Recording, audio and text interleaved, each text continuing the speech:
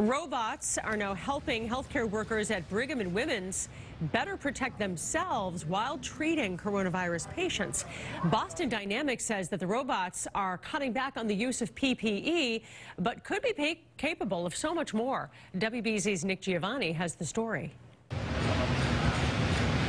Meet Spot, the robot, built to provide a buffer between healthcare providers and patients who are potentially positive for COVID-19. As a simulation, I would be a patient, and basically the robot Spot would walk into the tent to evaluate me. Armed with an iPad, Spot, which is being developed in direct response to the coronavirus through a collaboration between Boston Dynamics, MIT, and the emergency department at Brigham and Women's, would essentially enable telemedicine visits with a doctor safely at the controls while seeing the patient from back in the emergency department. We would be able to have a virtual conversation about my symptoms. Still in the study phase, plans are in place to soup up Spot with sensors that can make the virtual visit even more interactive. These onboard cameras here could basically stare at me while the interview is being conducted and collect a set of vital signs. So they would understand if I have a fever, if my heart rate is too high to be safe to go home, what my oxygen level is. The goal for now is to interact and evaluate patients while limiting exposure